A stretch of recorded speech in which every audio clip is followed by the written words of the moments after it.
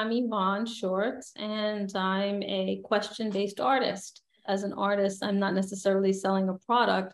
I'm really kind of looking at the world, getting to know myself, and I ask lots of questions. I had retinitis pigmentosa all my life. It's a hereditary condition. I had no idea I had it, and because no one in my family had it. And so they didn't recognize some of the signs, which were, for me, night blindness. So if I was in a movie theater, I didn't know why it was like my mom and dad could be in the theater and walk to the seat and their eyes adjusted and mine didn't. I had no idea, but I just held their hand and that became my normal. I didn't think about it, but it was that was a sign. People would hand me a menu and I didn't realize I wasn't seeing it. Sometimes my husband would take it, but I didn't know they were even handing it to me. And then he would take it and hand it to me. And I just always thought, oh, that's just how I see it. It's just a little different, or I didn't even know what I wasn't seeing. And then one day I banged into a pole. I was running and I was like, wow, how did I bang into that?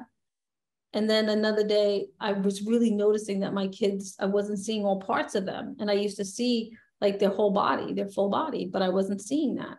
I was seeing their arm or their leg when they were jumping around. And so I realized that something was wrong. And so I basically didn't know that I had it until I was in my 30s. So I think like anything, it's a process. I went through a series of a lot of different things, from crying to putting it in a box to just not thinking about it for a while, to then kind of taking it out a little bit, to questioning it with my art, trying to understand different things about how I was seeing by asking myself questions, by pushing my luck. I said, if I'm visually impaired, can I use tools still? And I thought, well, I would love to design and build a tiny house. And I started sharing with the woman who I kind of shared my project with, that I was visually impaired. And they were all really kind and sweet. And we all learned how to use the tools, and we designed together and built a tiny house on wheels. And I think that was the start of me kind of coming out of my shell about being somebody who was visually impaired, because I had the comfort and love of other people around me as I started being able to share it out and decipher it. And having the support of course, I do have a husband and kids and a mother and family who's very supportive, and letting me kind of go through those different cycles until ultimately I was able to be like, yes, I am visually impaired, and I'm going to be brave about that. And sometimes it's going to be present in my art. Like I make a lot of some paintings around it, and I use texture. So I have a painting in the back of me where you can see it with your eyes, and where it can also be felt. It uses like 50 different texture patterns. I basically learned that I can do whatever the heck I want to do.